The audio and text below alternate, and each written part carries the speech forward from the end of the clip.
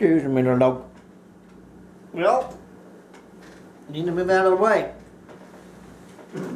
Alright, guys.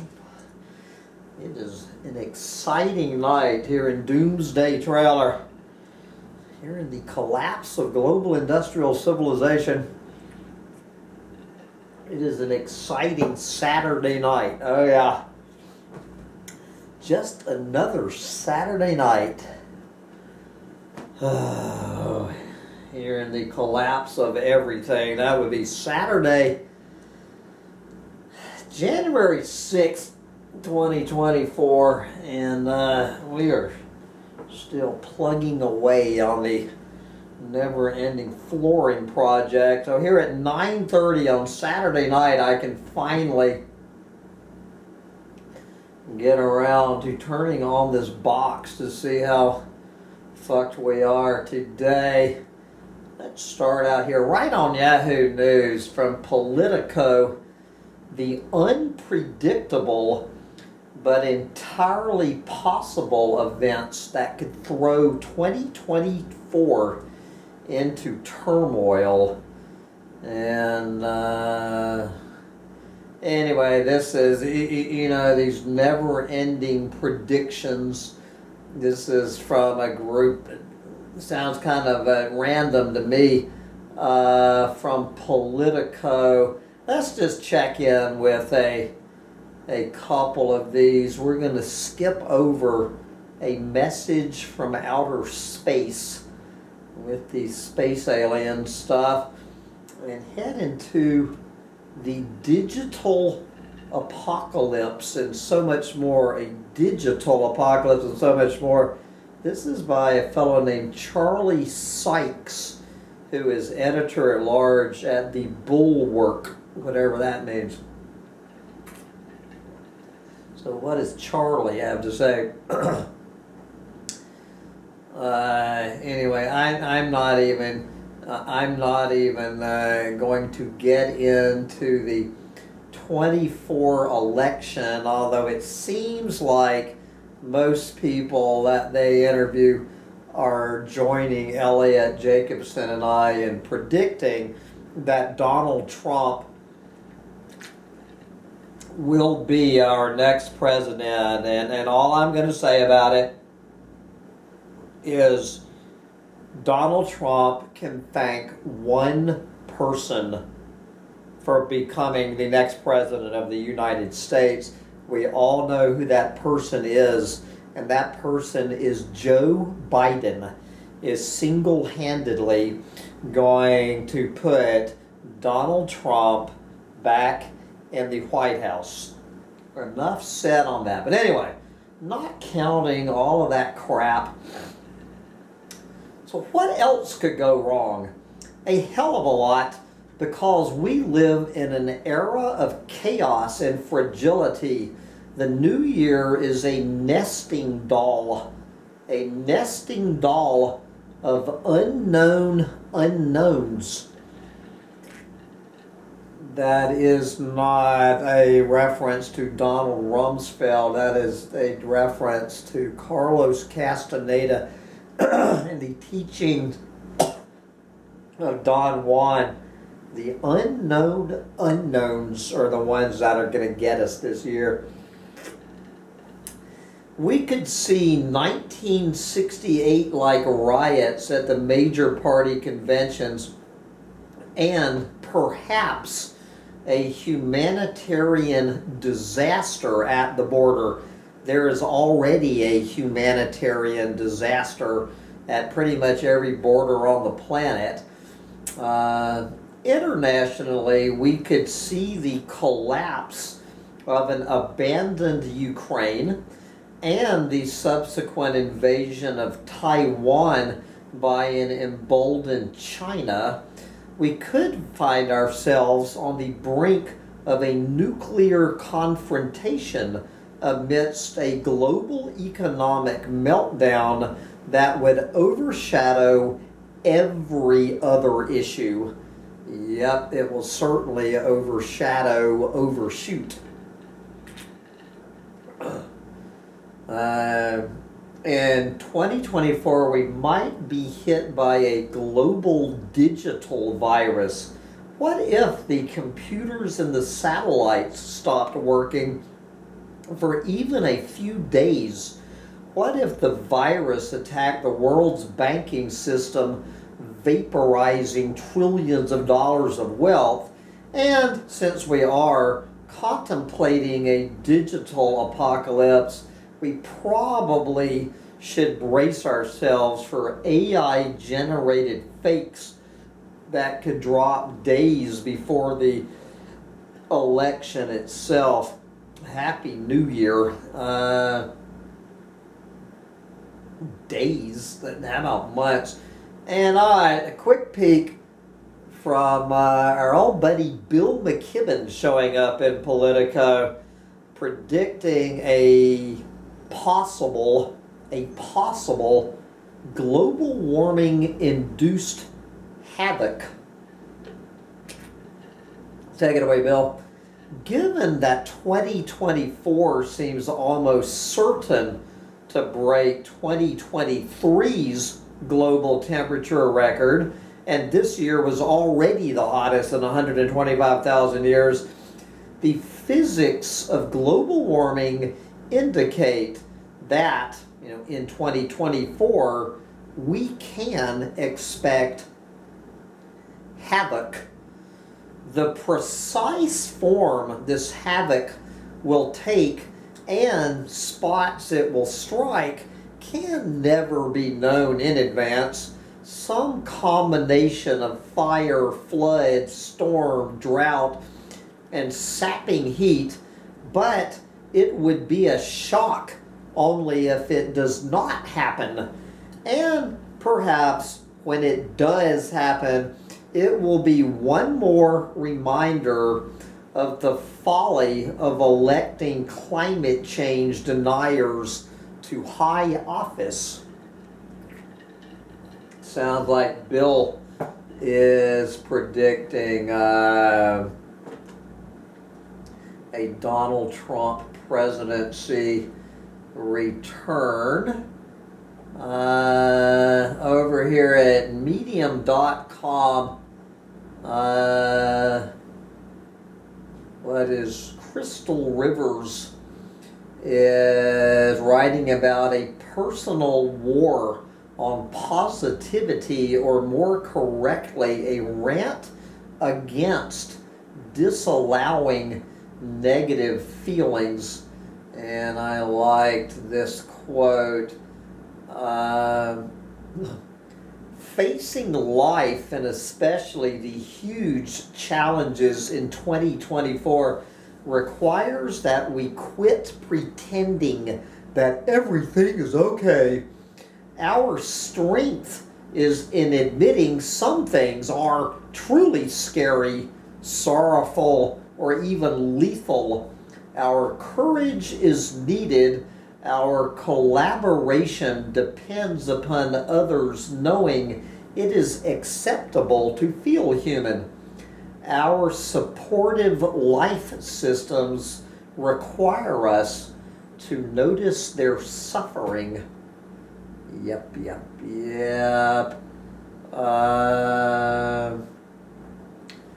And so you might be thinking of where to, the big question, where the hell do you run and hide?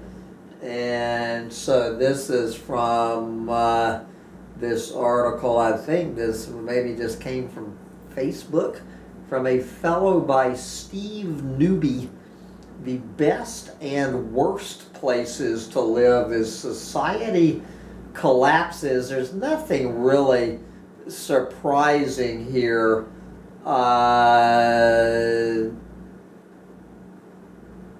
In this article, this is the obvious worst places to live. We will start with the worst. I'm surprised he did not mention a swamp in Florida. The worst places to live: Here, the opening bell of 2024. Here's the telegram. The greater the population density of your location, the more unstable it will become. Do you think so? Stores will be shuttered. Local police and fire departments will be overwhelmed. Hospitals and emergency services will be maxed out, and schools will be closed. As a large population begins to compete for resources, crime and violence will own the streets. That is why urban areas would be some of the worst places to live in a sudden collapse. If the grid is down or unreliable, the situation in cities will deteriorate quickly, and even bugging out could become impossible as roads turn into parking lots overwhelmed by traffic. But here's the caveat. If everyone bugs out of the cities to the countryside, it is possible that the population density of any remote area will suddenly be challenged with the same demands. It almost makes you wonder if some of these ideal bug out locations that are often identified, like Idaho, Wyoming, and Maine, will become the new mega cities. There are already complaints from some longtime Idaho residents about the sudden influx of outsiders to the state. So, you know, I was hoping that when he was talking about the best places to live, that, you know, he was gonna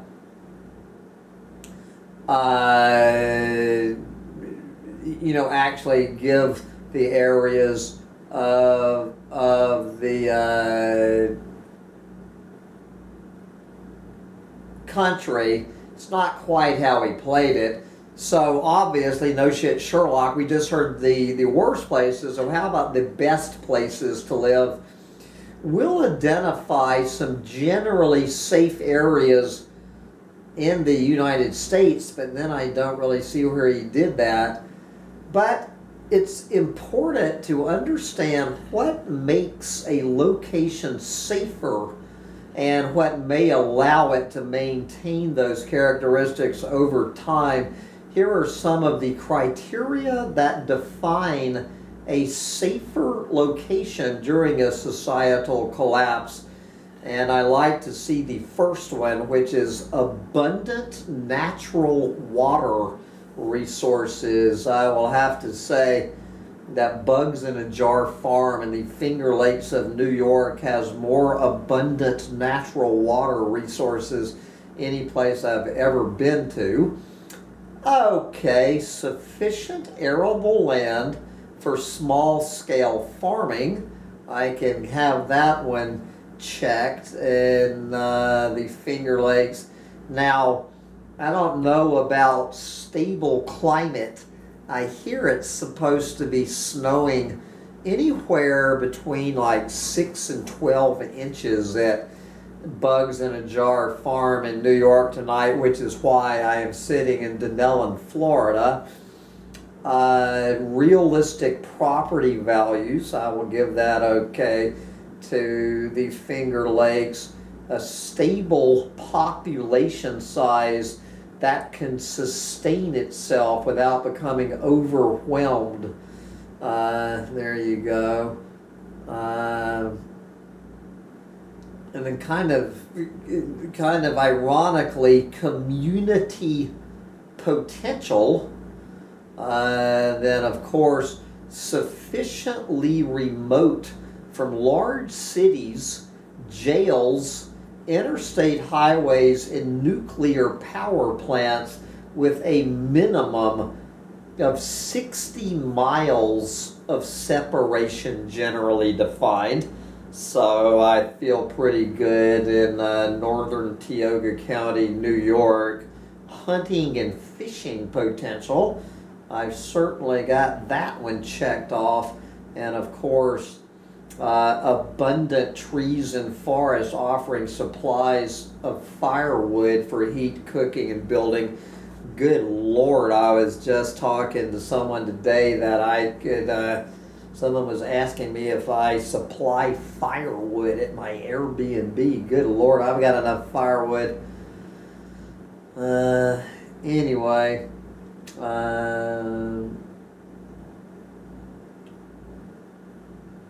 if you're considering the purchase of a bug out location, think about starting it off as a vacation home or even a few acres of land where you may build someday. Okay, so here we go. Areas in the U.S. that meet these criteria. Rather than list particular towns and states, we're going to identify geographic areas that are loosely defined. Here's the Western Appalachian Mountain Range of the Carolinas, West Virginia, Eastern Kentucky, and Eastern Tennessee. Tennessee Jed will be glad to hear that. The Ozarks of northern Arkansas and southern Missouri. I've had other people talk about the Ozarks.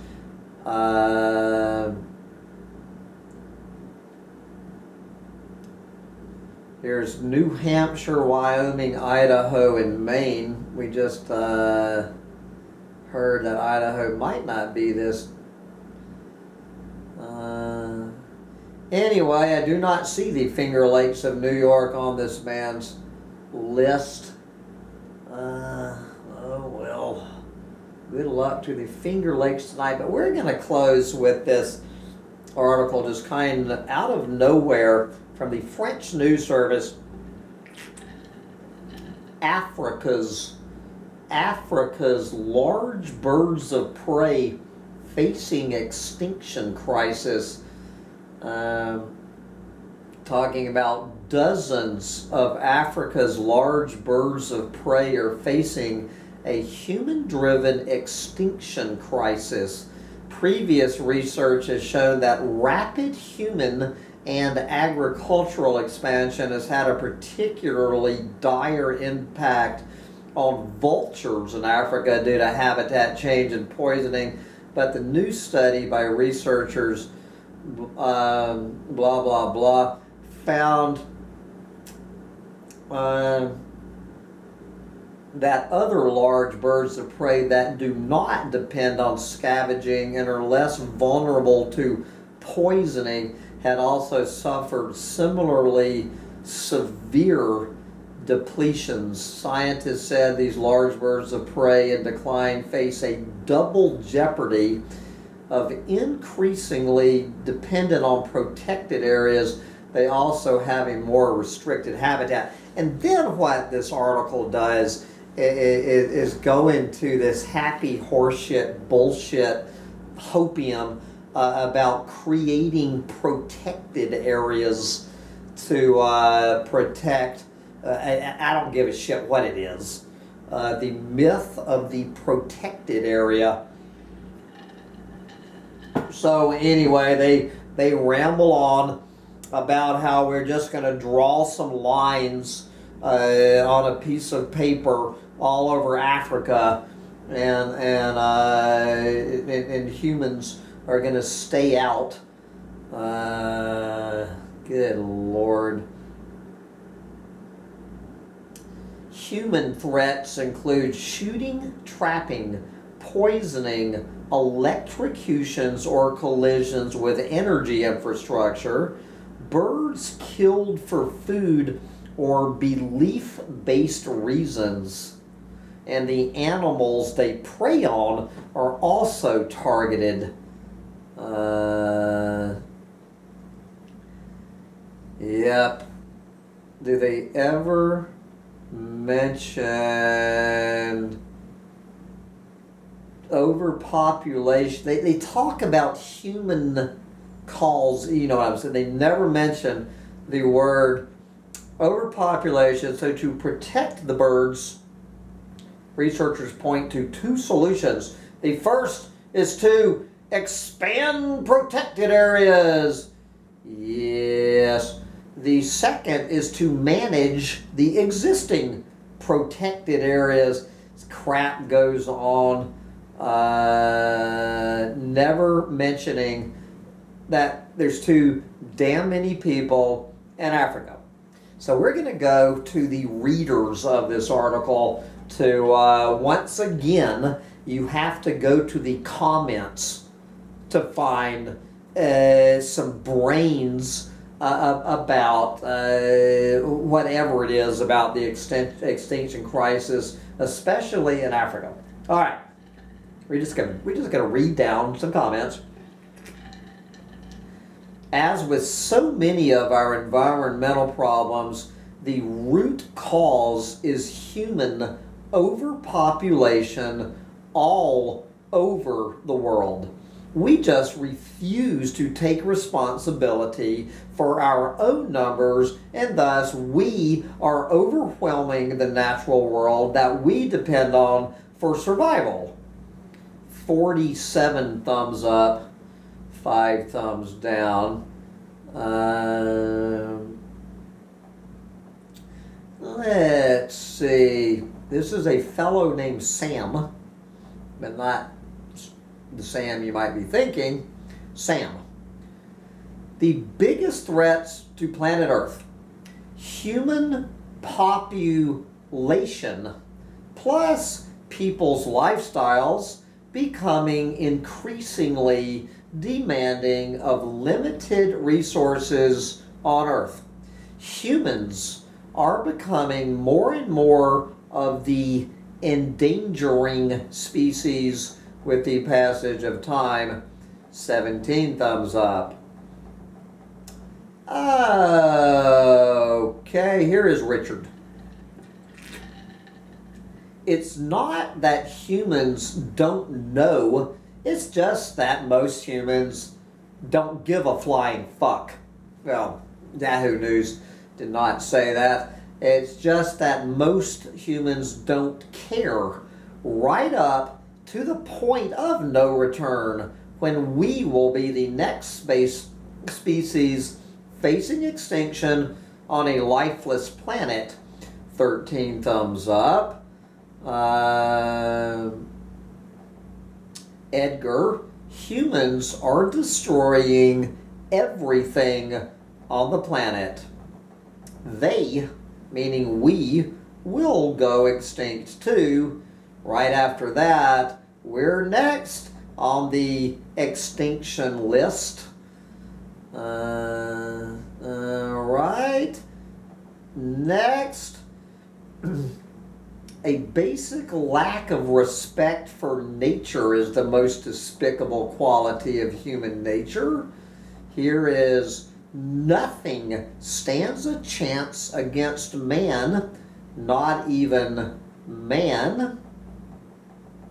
And then, of course, the we hear from the 6th mass extinction deniers, which I won't insult your intelligence. It's not just the overpopulation deniers. It's the old saw that, and it's repeated over and over here in the comments. I'm assuming, I need to be careful, mostly Trump-tards saying 99.9% of species that have ever existed on this planet are now extinct.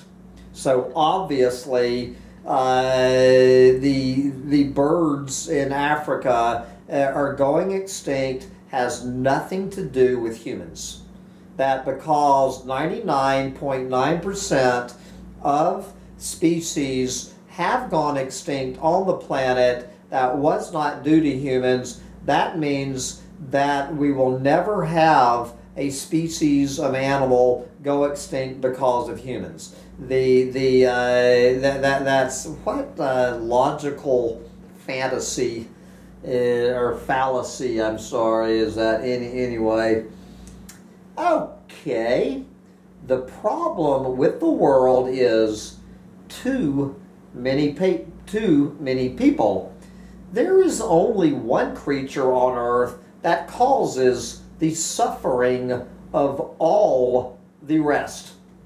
So I will say what science cannot, I don't know what that means, what science cannot, we have got to curb drastically human population.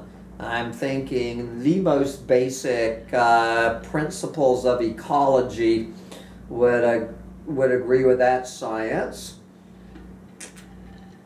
Here is reduce family size. Should start alleviating a whole lot of problems in a short matter of time. How about we can't survive if we kill everything else? Here is human beings are a plague to every living organism on Earth.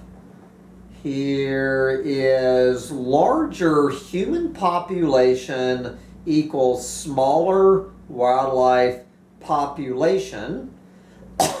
Here is so in condensed version, either the birds must go or the humans must go. There you go. Here is nature over millions of years designed a system that works. Humanity in 100,000 years has trashed it. How about the human is an extremely invasive species. It is growing in billions and destroying this planet and making all other species extinct. Human population must be controlled, otherwise this planet, of course, meaning life as we know it on this planet, will not survive. There you go. It's not just Africa. Destruction of natural habitats is occurring just about everywhere. How about the planet is groaning under the pressure of human overpopulation? Me, you, and everyone else is the problem. And do not forget, in the famous words of Pogo the Possum, we have met the enemy and he is us. How about shoot the people who are harming these beautiful birds? Yep.